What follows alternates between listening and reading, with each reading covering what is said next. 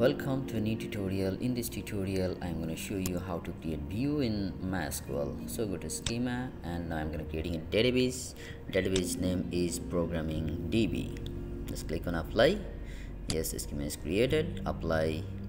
Database is created successfully. In the schemas now expand the database and adding table. Create table, add column. I'm going to creating a table with the product setup tab. So product ID, item name, designer, the unit, column added in the product setup tab. Name the table name is product setup tab. Apply. Yes, it's created. Primary key is product ID. Finish. It's done. Now I'm going to inserting some record in the product setup tab. Yes, product ID 101, item name PC, design Dell, and unit pieces. Inserting some record 101, 2 and 3. That item is PC, laptop and mouse. Apply. Finish. Okay, the record is inserted successfully. Now I'm gonna creating one more table with the name purchase info tab. Column is product ID. This is foreign key column. So and then purchase ID. This is the primary key column. So select PK, primary key column, and then P quantity means purchase quantity. Data type is float, and purchase price also float. Purchase total, it's also float. Foreign key, set foreign key name is product setup product ID with purchase product ID. Okay, reference table is product setup tab and column is product ID. Select reference column product ID, and then foreign key option is on delete cascade, on update no action. Then click on apply. Yes, the schema code is created and the reference foreign key reference is product ID is displaying. Finish. Okay, it's done.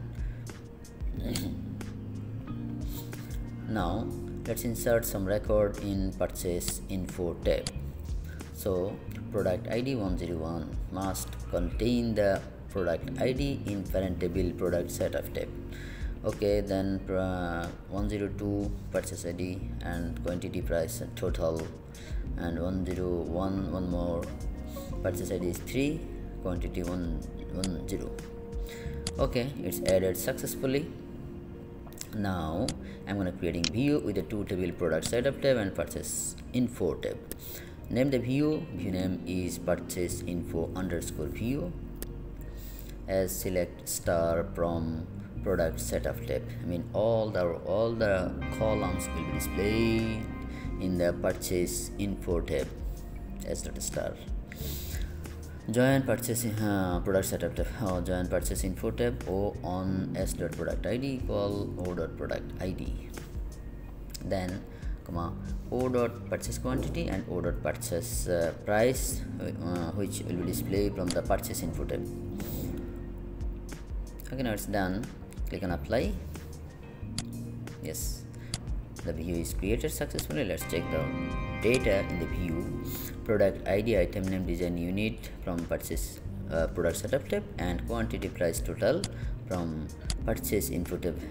You can see this is the product setup tab, the record from product setup tab, and purchase info tab, the record from purchase info tab, and both tables columns is displaying in the view. Now insert one more record in purchase info tab 103.